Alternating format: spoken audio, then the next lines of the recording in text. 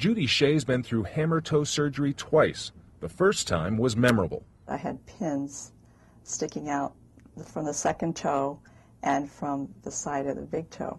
This type of external wire is typical for hammertoe surgery, though it leaves the foot open to complications. A source of potential for infection, a source for potential of the patient bending or bumping or damaging this pin that exits the foot. Another drawback, once the temporary wires are removed, the hammertoe can return. That's what happened to Judy.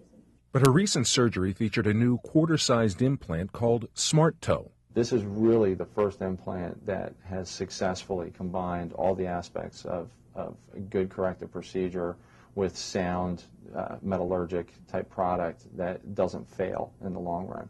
The implant is made from nitinol, a heat-activated metal shown here in a large-scale model. When it's frozen, it's compressed. And that allows the ease of insertion into the patient's bones in the toe. As it warms in the body, the implant expands and holds the joint straight. Once it's inside the bone for about a minute or so, the patient's body temperature will cause this area to expand, locking it into the toe. The permanently implanted device offers benefits traditional surgery doesn't. The fact of not having to have a pin exiting the toe, getting back to mobility quicker. Advantages Judy's enjoying every step of the way. This has been Sherry reporting.